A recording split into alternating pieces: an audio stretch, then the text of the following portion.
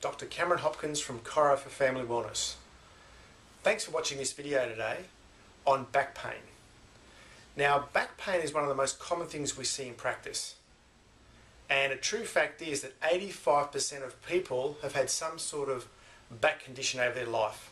So it's a very common thing we see in practice. Now, the good news is we've had over 90% success rate with people with back conditions. And they vary to chronic problems where patients have had them for many, many years and it's just a dull ache. We've had acute back problems where their discs are swollen, they walk in all bent and all in spasm.